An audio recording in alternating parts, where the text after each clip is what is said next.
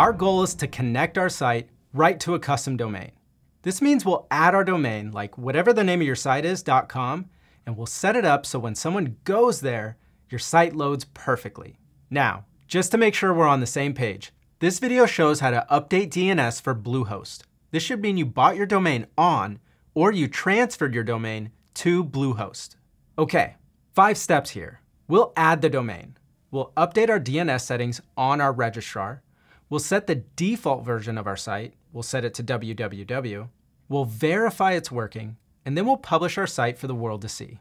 Let's start with adding. If we go to our project settings, let's head over to the right tab. Depending on the kind of workspace you have, it'll either say publishing or hosting. They both do the same thing. Once we're there, we can see that we can add a custom domain.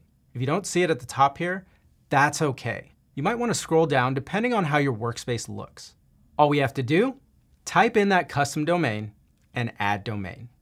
By the way, what we're typing in, dellinghamdesign.com, it's fictional. We're using it as a stand-in, as an example. You should replace it with whatever custom domain you're using on yours. That's adding our domain. Now we have to tell our domain provider to point to this site. So when someone visits whatever the name of your site is .com, it actually serves up our site to them. Okay, in Bluehost, we want to navigate to domains, and specifically my domains. From here, we can see our domain and we'll select Manage. Once we're there, we can navigate to DNS. We'll find DNS from the tabs here. And if we scroll down, we can see we have our records. A quick note here. This may look different for you.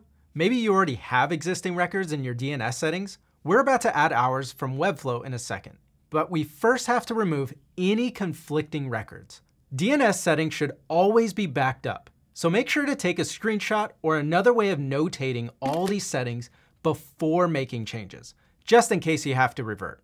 Now, before we add records, let's do a quick check to make sure of 3 things. Number 1, backup.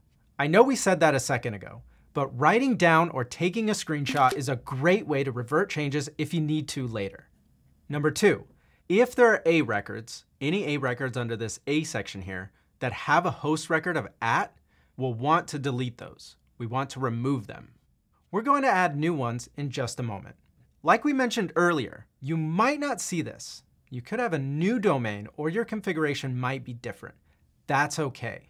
Number 3, if there are any CNAME records with www in front of your domain, again, you might not have any, but if you see any CNAME records with www at the front of your domain, we want to remove that as well. Remove any CNAME records with the www at the front of your domain. Let's quickly recap so that we're on the same page. Number 1, backup. Take a screenshot, or even multiple screenshots if it doesn't fit on the same page.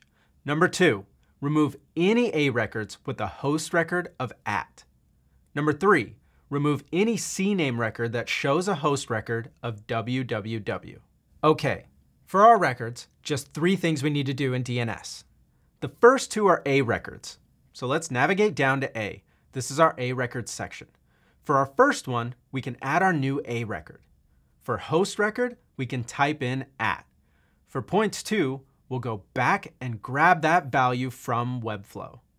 Back in Webflow, simply click on the value and it's copied to our clipboard. Back in Bluehost, let's paste that right in. For the TTL, or time to live, we can leave it as is, and it will automatically set a default value and save. Now for the second record, which is also an A record, we can add that second record. For the host record, we can type in @. And for points 2, we'll head back to Webflow and copy our second value. We'll copy the second value to our clipboard and go back to Bluehost and paste it in. Leave TTL as is and save. That's 2/3 of the work. For the last part of this step, we need to add a CNAME record. Let's scroll down to CNAME and add record. For the host record, we can type www. For points 2, we'll head back into Webflow and copy the CNAME value. Back to Bluehost and paste it in from our clipboard. Leave TTL as is and save. And that's it for our DNS settings. Keep in mind, some providers propagate faster than others, so the time until this works through the internet may vary. It could take as long as 24 to 48 hours for everything to fully go through. But if you have any issues adding DNS records, you can always reach out via their support channels to get things cleared up. That's the most complex part. Should be smooth sailing from here. Let's move on to our default domain in Webflow. We're back in Webflow under the Hosting or Publishing tab. And in this case, we're going to go and set the www.dellinghamdesign.com. We're going to set that as the default by pressing the little default thing here on the www option. What does that mean? It means that if someone types www.dellinghamdesign.com, of course it'll take them to that site. But it also means if someone just types dellinghamdesign.com, they'll be routed directly to www.dellinghamdesign.com. That's it for step 3. Step 4, it gets even faster. We can go ahead and check the status of our domain. On our A record configuration here, let's press check status. And of course it works, it's connected. Again, it could take a few hours for domain changes to propagate or go through. Sometimes this isn't ideal. It's how DNS works on the web.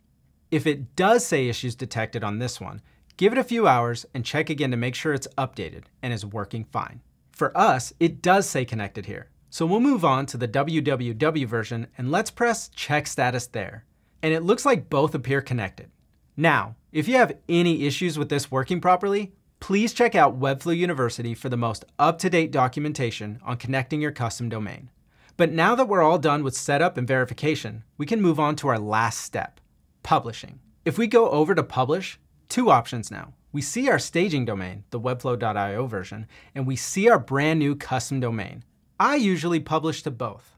But if you wanted to use the staging domain for temporary testing, you could just publish to that one if you want to hold off on publishing to the main.com. And one note here, if we go to our project settings and go to the SEO tab, it usually helps to make sure we've switched this switch on so that subdomain indexing is disabled. That'll help prevent search engines from indexing your .com and your .webflow.io. It'll only index your main.com. But that's it for connecting a custom domain. We added the domain to our project settings. We updated our DNS configuration. We set the default domain to www. We verified it's working properly, and we published the whole thing for the world to see. That's connecting a custom domain in Webflow.